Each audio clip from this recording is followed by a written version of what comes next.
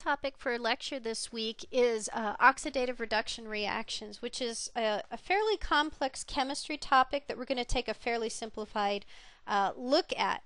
The reason we're going to be talking about these reactions is this information is critical for you understanding what we're going to be discussing next week when we look at how sugar is converted into the energy from sugar bonds is used to convert or used to create ATP molecules inside the cell. So this is basically some definition time for you. What is oxidation and reduction? Okay, oxidation reduction reactions are commonly seen during metabolic reactions, and I promise you next week we'll see plenty of this. For now, let's just make sure you know what oxidation and reduction are in the first place. By definition, anytime I lose electrons, if a atom or a molecule loses electrons, that's called oxidation. Okay. Now, typically, in organic reactions, like the types we're going to be talking about next week that involve things like ATP and glucose and some other molecules like NAD and FADH, when I lose an electron, at the same time, even though it's not usually said, but at the same time I lose the electron, I also usually lose a hydrogen ion, an H+. The two go hand in hand. I lose the electron, I lose the hydrogen ion. That's just what happens in these organic reactions we're going to be discussing. So, for example, if I had, oh wait, that's the next one. Now, the opposite of oxidation is reduction. And in reduction, I get an electron. And what goes unsaid is when I get the electron, I also get a hydrogen ion. Okay? So, for example, let's look at this as an example. So suppose I have a molecule called NAD+. We're going to talk more about NAD+ next class, but for now just think of it as a molecule, NAD+. It's a fairly large molecule. And I add 2 electrons to it. I also add at least 1 hydrogen ion in this case. Because a hydrogen ion comes with the electron, I create a molecule called NADH. Because I've added electrons, this is a reduction reaction. So this molecule right here, NADH, we would say is a reduced molecule. A good tip-off a lot of times that you're looking at a reduced molecule in terms of the types of reactions we're going to be looking at is if you see a hydrogen now attached, that's a pretty good tip-off that this molecule has just been reduced. Now, this happens all the time in lots of different types of cellular respiration reactions, which we're going to learn about next lecture, next week. So, for example, I can take sugar or a glucose molecule with oxygen, and with the help of a whole bunch of different enzymes, I can create carbon dioxide, water, and energy.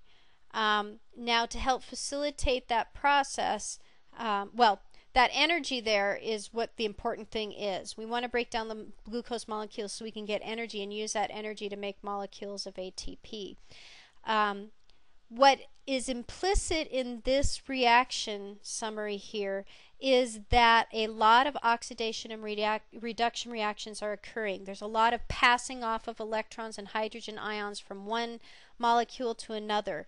NAD is just one of several different molecules involved in this process as a common coenzyme, and NAD commonly gets reduced, then it gets oxidized, it gets reduced, it gets oxidized. You'll see all that next week. Just remember for now the difference between oxidation and reduction, and that when you see molecules that have a hydrogen attached, they're usually reduced. If I just see NAD+ like this, I know this is an oxidized molecule because I don't see the hydrogen attached. Now, what is it with these hydrogens? Well, hydrogens that come along with the electrons turns out to be a very critical piece of how we are going to go about manufacturing ATP molecules inside the cell. Next week we'll look at this in a lot more detail.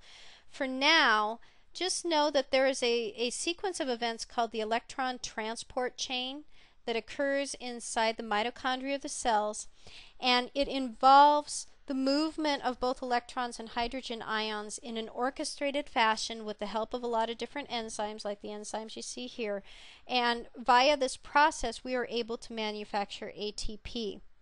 We'll get into the specifics next class, but this involves the buildup of lots and lots and lots of different hydrogen ions on one side of a membrane inside the mitochondrion, and then allowing those hydrogen ions to move down their concentration gradient and through a transport protein called ATP synthase. And as they move through that ATP synthase down their concentration gradient, we are literally converting the potential energy of all these stored hydrogen ions.